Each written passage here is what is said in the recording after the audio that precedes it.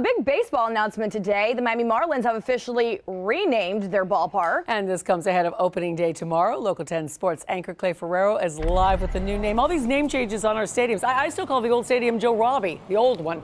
That's how old school I am. Wow, Christy.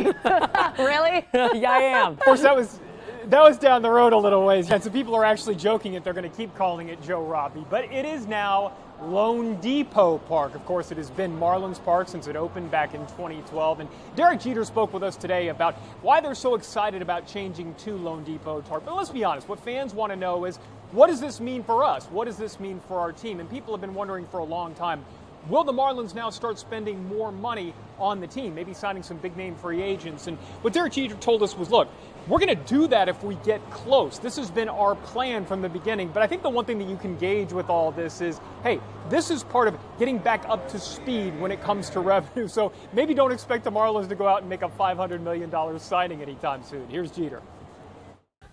I'm laughing because I thought that was going to be the first question that was asked. But one thing I will say is that we came here and we said that we have a plan, and we have a plan moving forward. We're going to stick to that plan.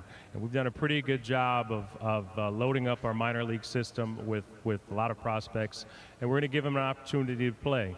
So when we get to the point where you're trying to fill some holes, like we said from day one, we'll do that.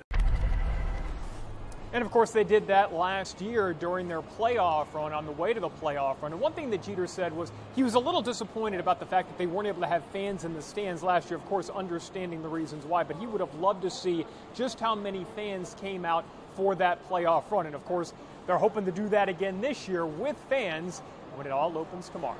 For now, we are live at loanDepot Park. Clay Ferrero, Local 10 News.